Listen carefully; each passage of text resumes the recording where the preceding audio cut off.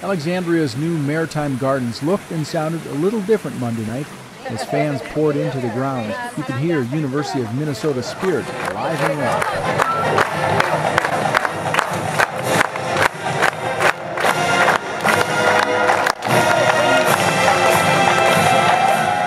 The event is one of 16 chalk talks held throughout Minnesota. It was a chance for fans, alumni, and supporters to meet the coaching staff of the Gopher athletic programs and its leader, athletic director Norwood Teague. There's a lot of season ticket holders in these areas, a lot of potential season ticket holders, people that have been supporting the U for years, and it's really a chance to say thank you, develop a deeper relationship, shake hands, let them meet our coaches and hear what they have to say. Among the 8 head coaches along for the ride was new head basketball coach Rick Pitino. He recognizes the opportunity a trip like this provides. Yeah, I mean, it's exciting. You try not to look ahead, you try not to look behind, you just try to worry about today. And, you know, to be able to get out to a place like this, meet all these special people, meet all these great fans, it's kind of what gets you going each day because you know you're doing it for people that really care about the university.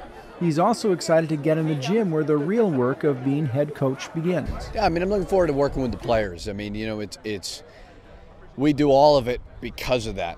We do so many other things, whether it's meeting with fans, recruiting, academic things, and so on. You do it all so that you can get out on the court each day to work with these guys. That's really where our passion lies.